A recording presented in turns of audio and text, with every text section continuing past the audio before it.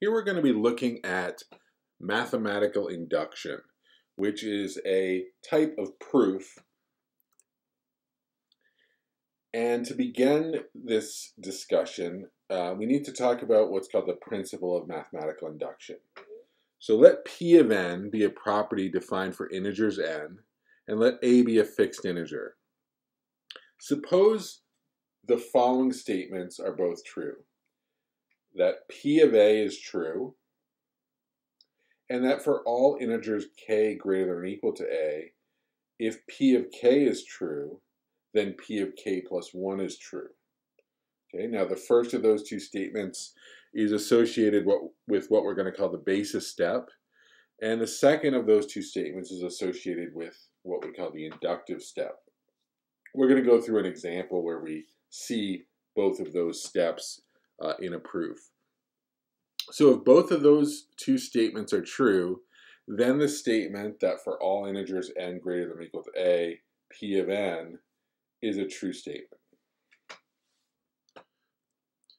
Now let's make an analogy, because induction is a concept that's a little bit difficult to get accustomed to, but I hope this analogy will help. So let's say you're setting up a string of dominoes, in order to knock them all down. Okay. Now, in order for that to be successful, two things have to be true. First, you need to knock down the first domino. And the dominoes have to be set up in such a way that whenever one domino falls, the next domino falls. Okay. That's really how mathematical induction works. We need to show that the first integer makes this property true, and we need to show that if one integer makes it true, then the next integer also makes it true. So let's look at a particular example. This is exercise number 1 in section 5.2. The instructions to that example say use mathematical induction to show that any amount of money of at least 14 cents can be made up using 3-cent and 8-cent coins. Okay. Now, built into this is this idea that we can use any amount of 3 and 8-cent coins. Okay. We're assuming that such coins exist. And we cannot use any other denomination of money. So here's how the proof would go using mathematical induction. So we're going to let P of n be this statement that the amount n cents can be made up using only 3-cent and 8-cent coins.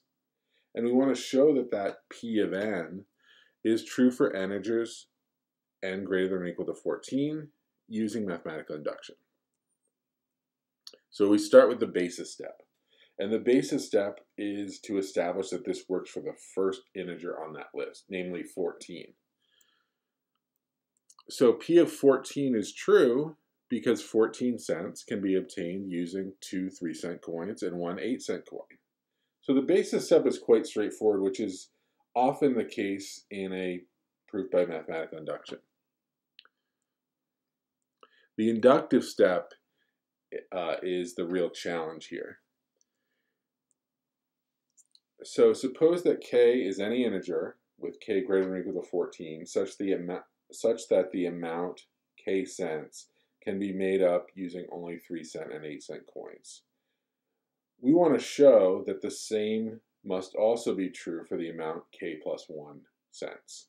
Okay? So this is where we kind of think about that analogy with the dominoes. We want to show that if the k cent domino is true, or it falls over, then the k plus 1 cent domino falls next.